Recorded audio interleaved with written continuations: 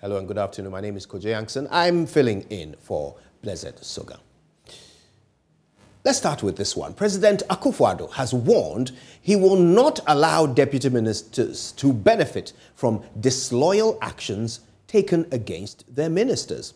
Rather, such appointees will be dismissed. The president issued this warning while swearing into office Ms. Lariba Zuwaira Abudu as the new Gender, Children and Social Protection Minister, with Francisca Oting-Mensah as her deputy.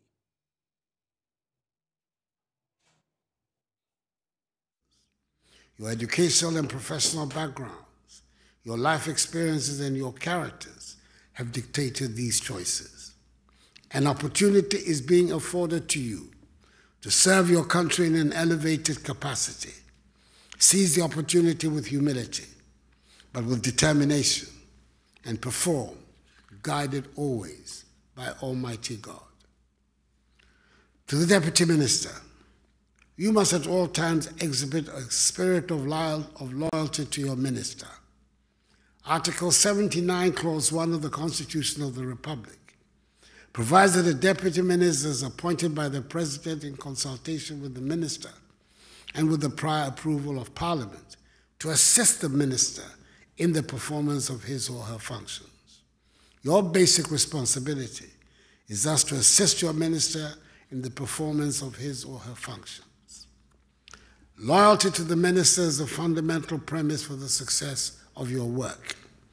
I will not countenance any acts of disloyalty or subversion of your minister, for I will take such acts as disloyalty to me personally and by inference, disloyalty to the state and party. A deputy who thinks that the route to advancement lies in the ability to subvert or undermine their minister will be sadly mistaken. You will not profit from that conduct in Akufo-Addo's presidency. On the contrary, you're likely to forfeit your office. I want you to work with your minister in all sincerity and transparency. That is the best guarantee of your individual success and of our collective success. Together, let us build that dignified, self-reliant, prosperous Ghana that successive generations of Ghanaian patriots and the founders of our free democratic nation have sought with their blood, sweat, and toil. That was the president. Now, the gender minister, Lariba Zuwaira Abudu, promised to work hand in hand with her deputy to make the gender ministry an enviable one. Your Excellency, I wish to thank you so much for the love and the wonderful gesture that you have shown me and my deputy. We are really grateful. And I want to assure you that we will work and bring out to speed as you made mention. We will collaborate with stakeholders and the Jubilee House to make you proud.